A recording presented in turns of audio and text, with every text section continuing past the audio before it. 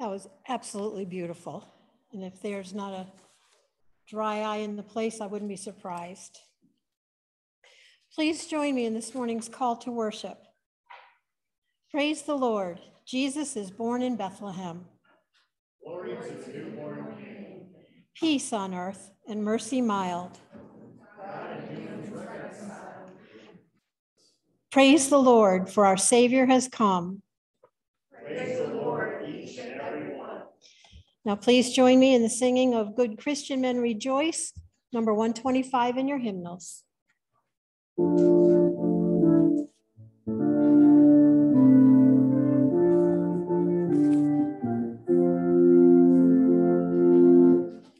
Christian men rejoice with heart and soul and voice.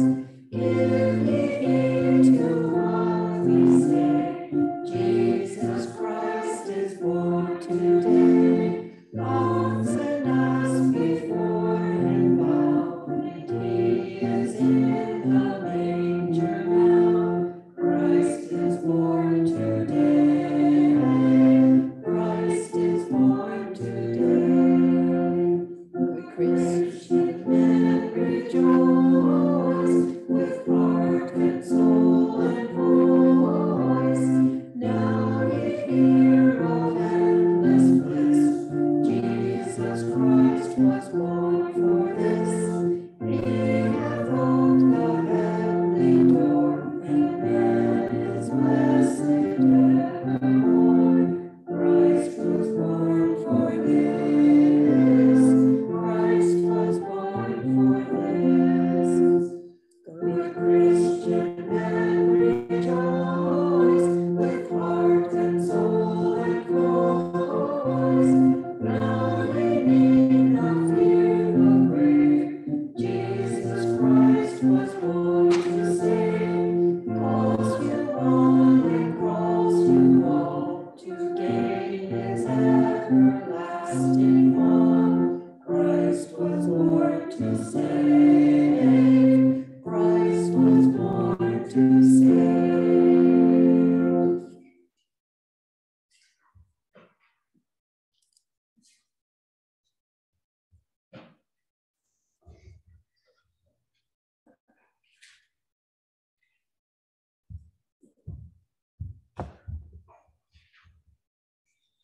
Good morning.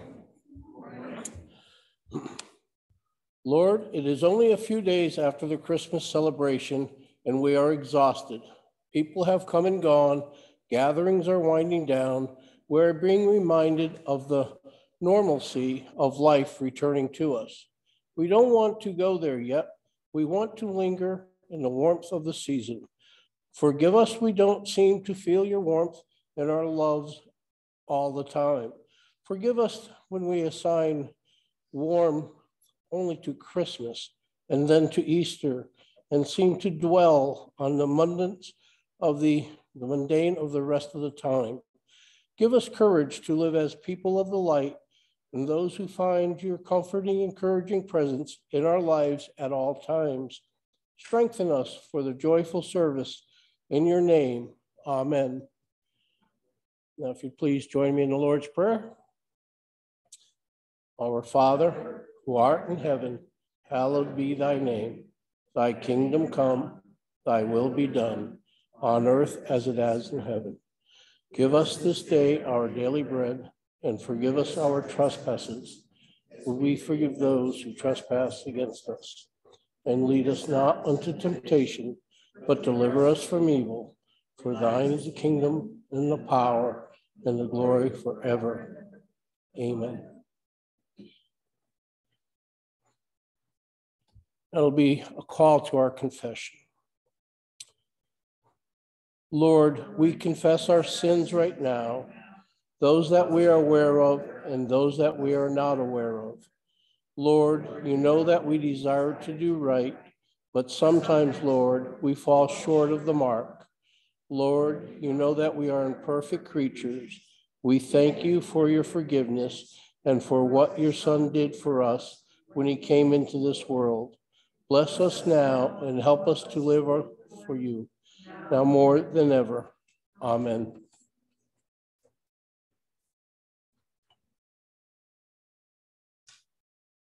People of God, feel the presence of God right now in this place, warming your hearts, forgiving your fears and strife, preparing you for joyful service. In the name of Jesus Christ, you are beloved and forgiven. Amen. And join us with the Gloria Patri.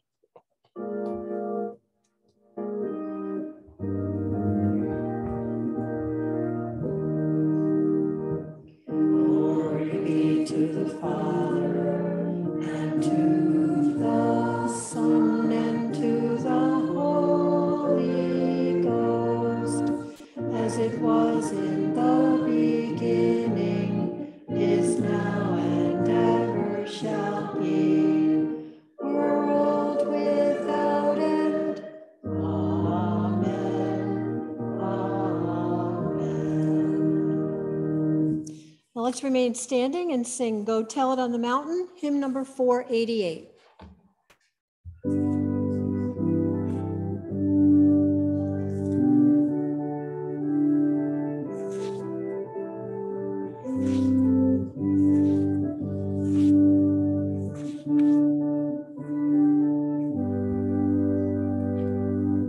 Go tell it on the mountain, over the hills and everywhere. Go tell it on the mountain that Jesus Christ is born. While shepherds kept their watching o'er silent flocks by night, behold, throughout the heavens there shone a holy light. Go tell it on the mountain, over the hills and everywhere. Go tell it on the mountain that Jesus Christ is born.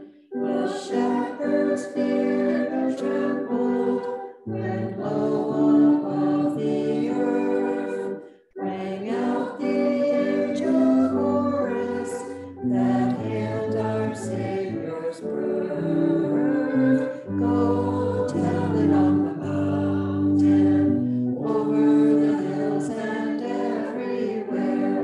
Go tell it on the mountain that Jesus Christ is born. Down in a lowly manger, the humble Christ was born, and God sent us salvation, that blessed Christmas morn. Go tell it on the mountain, over the hills and everywhere. Go tell it on the mountain that Jesus Christ is born.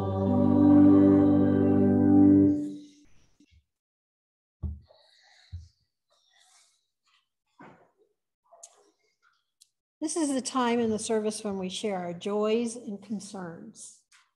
Do we have any joys and concerns to be shared this morning? Linda?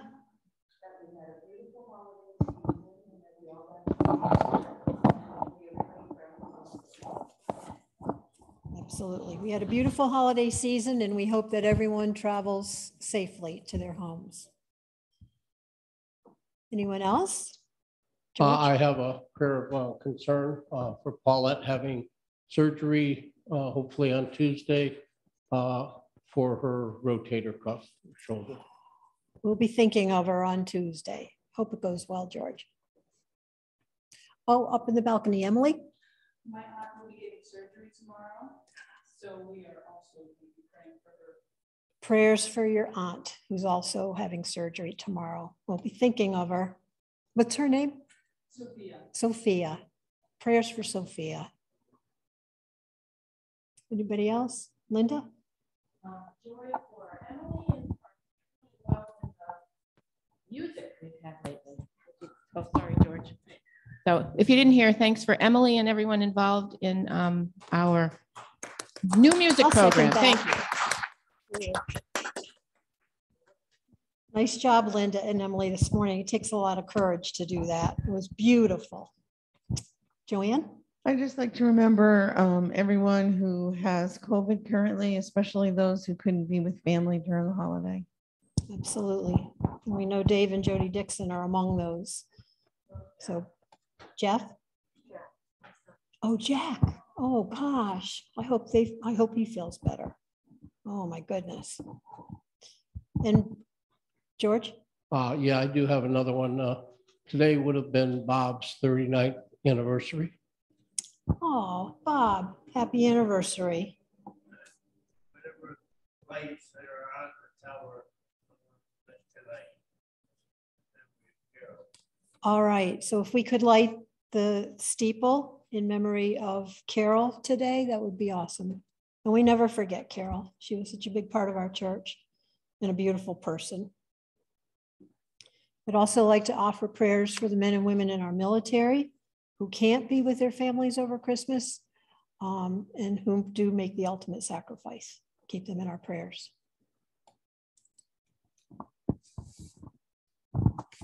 And now I'd like to offer a prayer. Heavenly Father, life after Christmas Day feels different to each of us. For some, this was the best Christmas ever.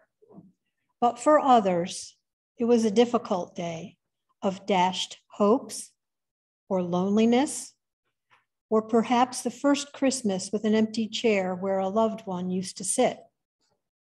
My prayer for today is for all of us, no matter what yesterday was like. For even our best days are in need of God's word, and none of our worst days are beyond the reach of his love.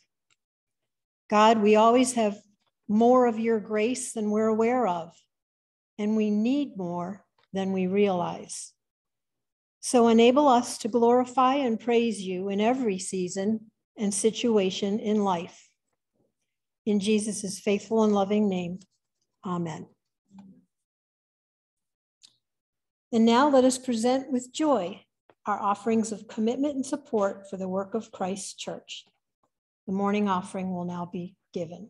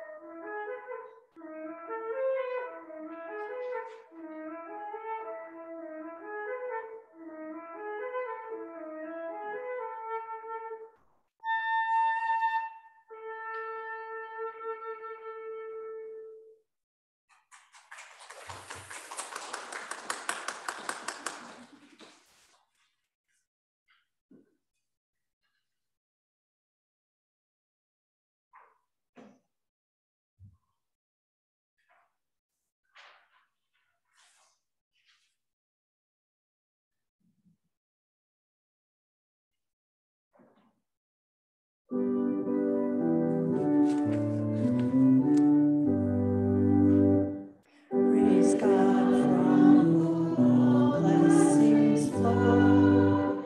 Praise him, all creatures here below. Praise him above, ye heavenly host. Praise Father, Son, and Holy Ghost. Amen.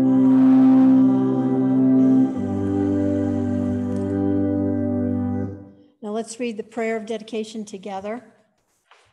Lord, we thank you for this opportunity to sow a seed into your kingdom this morning. Bless those that gave and those that did not have to give. Let this, our gift, be acceptable in your sight. Lord, you know we can never match what you gave to us 2,000 years ago with the greatest gift of all, the gift of your Son. So let this, our humble offering, please you, our Lord.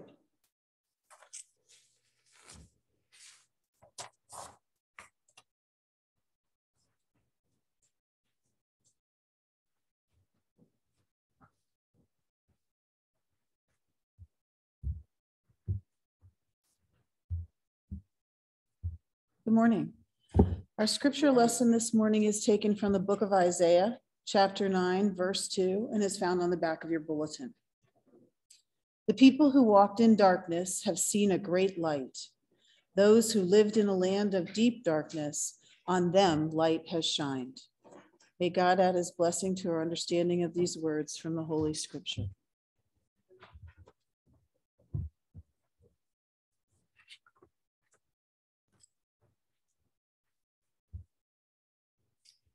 Please pray with me. May the words of my mouth and the meditation of our hearts be acceptable in thy sight, O Lord, our strength and our Redeemer. Amen. Especially as I try to give the day after Christmas sermon. So I'm going to preface this by saying those of you who know me know that I can take a family recipe that's 100 years old and tweak it just a little bit to make it even better than it was 100 years ago. I can take a masterpiece that was written by Cynthia Dobrinsky on the bells and say, gee, if we just change this ending and add a few more notes, it'll be perfect.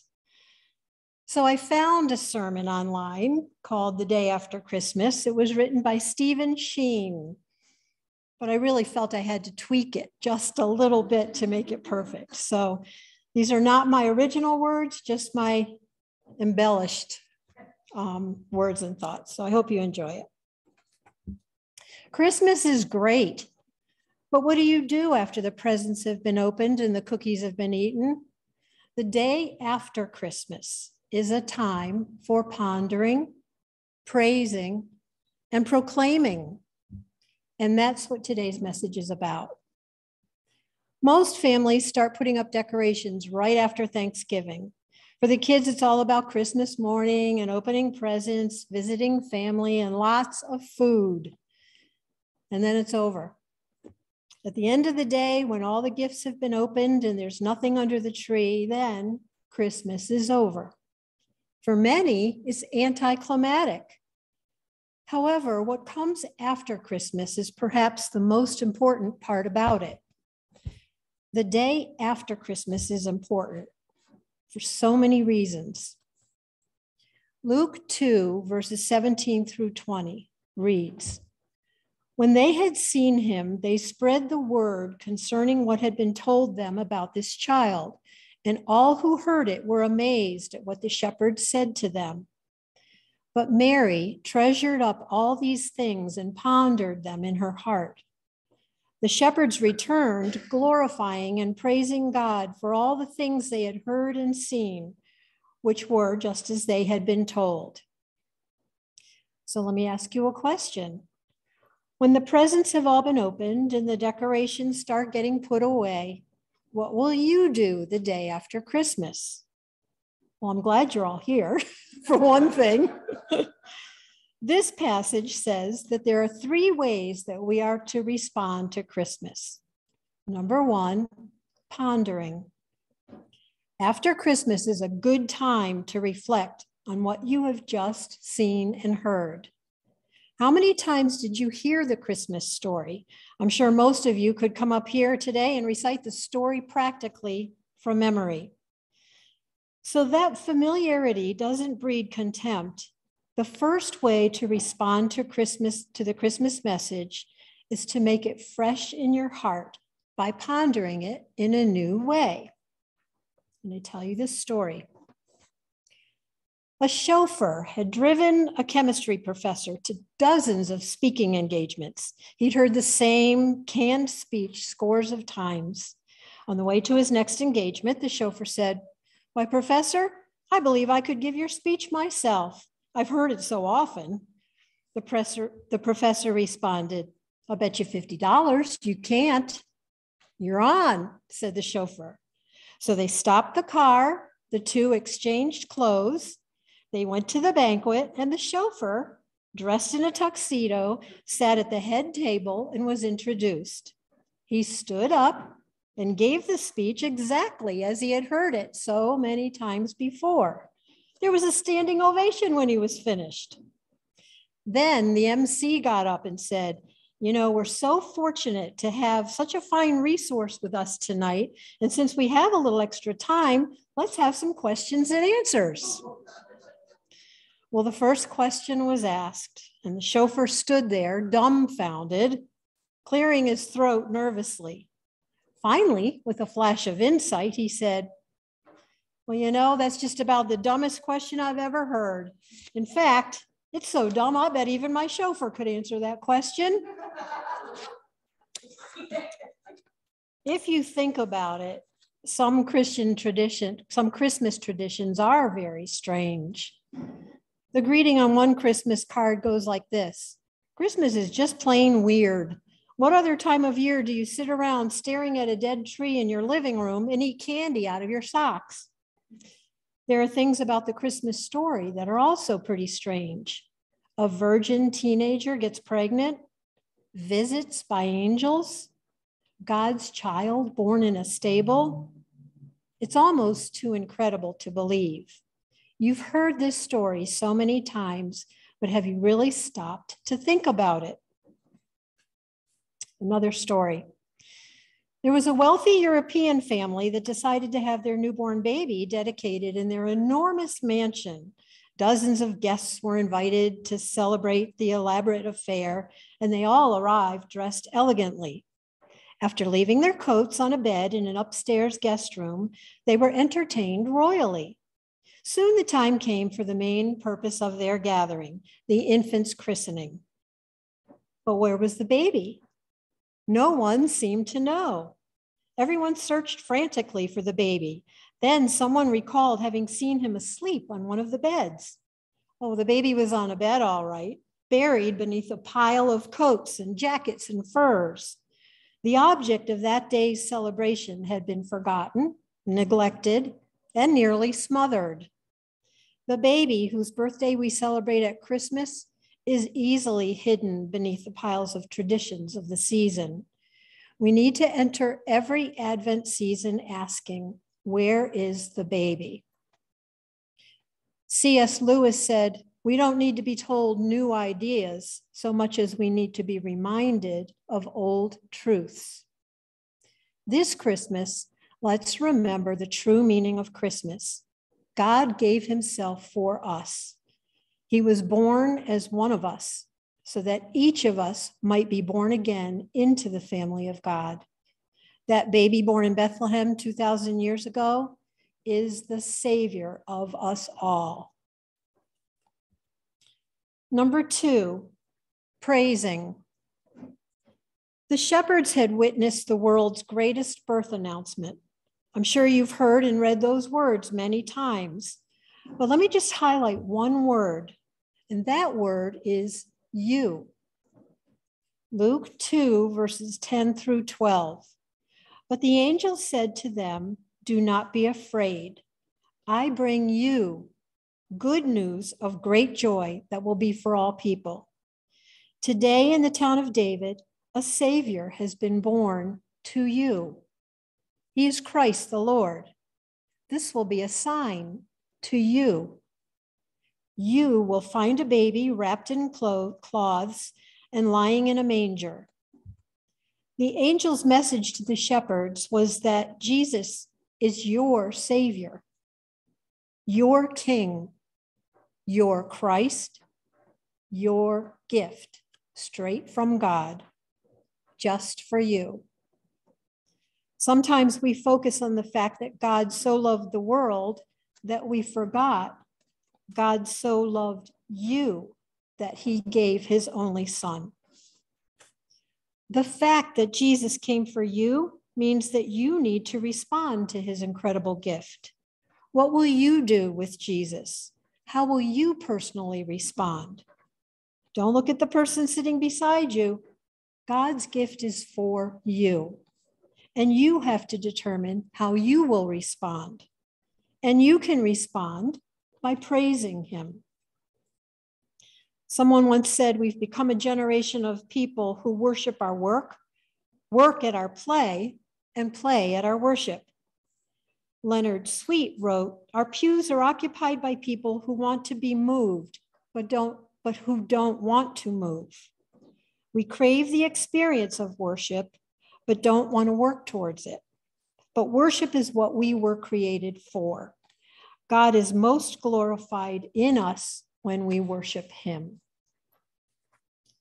Number 3, proclaiming. The third way we respond to the gift of Christ is by proclaiming him. Treasuring Christ is something we do, not by keeping him to ourselves, but by making him known to the world. Luigi Teresio was found dead one morning with hardly a comfort in his home, but with 246 exquisite violins, which he had been collecting all his life, crammed into an attic, the best in the bottom drawer of an old rickety bureau. In his very devotion to the violin, he had robbed the world of all that music, all the time he treasured them. Others before him had done the same, so that when the greatest of his collection, a Stradivarius, was first played, it had had 147 speechless years. Yet how many of Christ's people are like old Teresio? In our very love of the church, we fail to give the glad tidings to the world. In our zeal for the truth, we forget to publish it. When will we learn that the good news needs not just to be cherished, but to be told? All people need to hear it. Just like the shepherds who went away that first Christmas to tell everyone they met, there are so many who have yet to come and see Jesus. Like the angels who interrupted the shepherds' sleep, the world today needs the light of Christ to come and wake us up from our sleep and point us to the one who can truly save.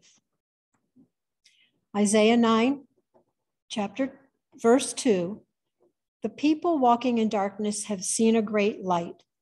On those living in the land of the shadow of death, a light has dawned.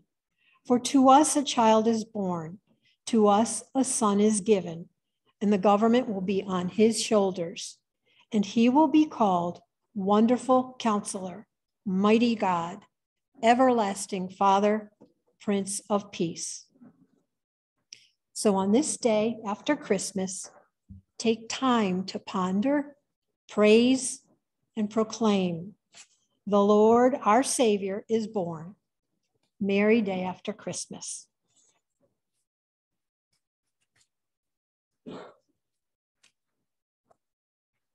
And now please stand as we sing the brightest and best of the sons of the morning, 126 in your hymnal.